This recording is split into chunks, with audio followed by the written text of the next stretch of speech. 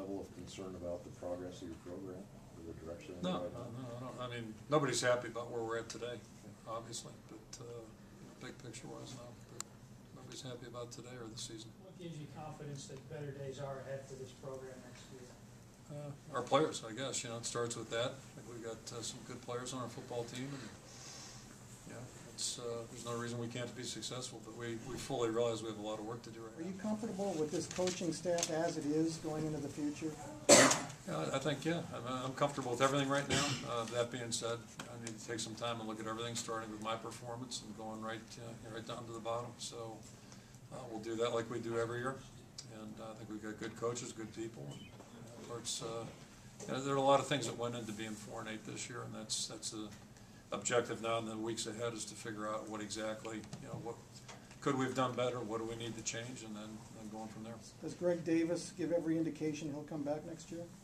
Up until about 8 minutes ago, I had heard nothing about that, and then someone said there was something out there that was floating around in cyberspace or something like that. So that's the first I've heard of that.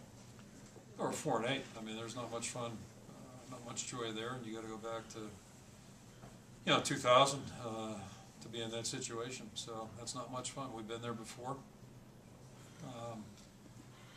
And maybe I said we'd have a press conference later in the week coming up. Maybe I'll feel differently then. But to me, still the low point of my tenure here would have been the second part of the '06 season. That to me was a low point, and that may surprise you, it may not. I've said that before, and I'll stick with that.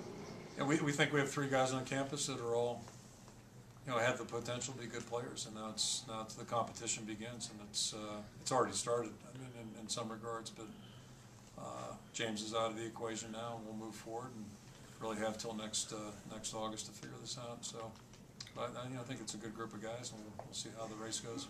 How much of a factor would have that been if, say, one of them would have got on the field in garbage time at some point, or is that overrated? I think that's really overrated, personally. If it's quote unquote garbage time, but I mean, any experience is good, but to say that it was going to determine the fate of our season next year, I don't believe that we would have probably taken those steps. So I think there are a lot of things that are going to happen between now and then that will be more important.